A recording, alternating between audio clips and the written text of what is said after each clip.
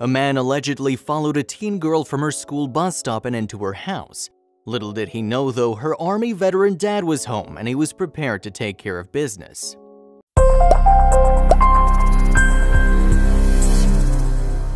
Mike Oliver, an Army veteran and a father of 15, was none too pleased when he found a man in his Livonia, Michigan home on a Monday afternoon.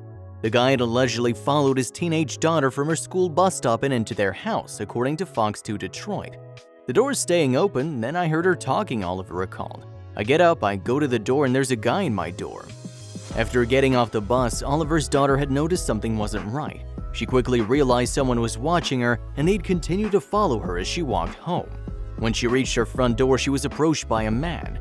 According to the police, he allegedly followed her onto the porch, asking if her parents were home as he followed her into the house, WXYZ reported.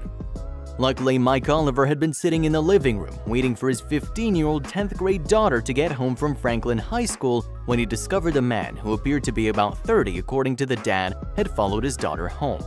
Upon this realization, Oliver asked the man in no uncertain terms what he was doing on his property. Rather than answer, the suspect decided to try to bolt from the residence. However, Oliver wasn't going to let him get away so easily. The Army veteran promptly went after the man, later identified by police as 27-year-old David Roberts of Livonia. Roberts didn't get very far. In fact, Oliver stopped him before he even made it off his lawn as he wrestled with him in the front yard. "Grabbed him by his hair," Oliver said, recalling the moment he stopped the man dead in his tracks. "He was like an alligator, just twisting, and he got away. He ran around the corner." Although the suspect initially escaped his clutches, the protective dad wasn't a bit discouraged. Mike Oliver got into his truck and followed David Roberts through the neighborhood. Oliver's 19-year-old son and the neighbors also got involved, attempting to help track Roberts down as Oliver called 911 while in pursuit.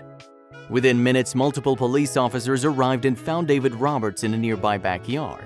He was taken into custody and arraigned on charges of breaking and entering and assaulting a police officer. His bond was set at 10% of $100,000, but the Army veteran dad said he got off easy. "He could have been laying there on the ground today," Oliver said, referring to Roberts and what could have happened to him. "This could have been so much worse for him, but this isn't about being right, it's about doing right," the Army veteran added. Although the teen is safe, she didn't come away from the ordeal completely unscathed. Instead, she's been left fearful and not wanting to go to school. "My daughter's doing well in school this year," Cindy Oliver, the mother of the Franklin High School 10th grader, explained. "She didn't even want to go to school today because she was fearful for her life." Following the incident, parents and children alike are being reminded to watch their surroundings. It's also recommended that school children, regardless of their age, walk with a friend, or even better, a group to and from their house. If they see someone or something suspicious, they're urged to tell an adult or call 911, and if they feel afraid or threatened, they should run. It may seem like common sense, but this simple reminder is most certainly needed.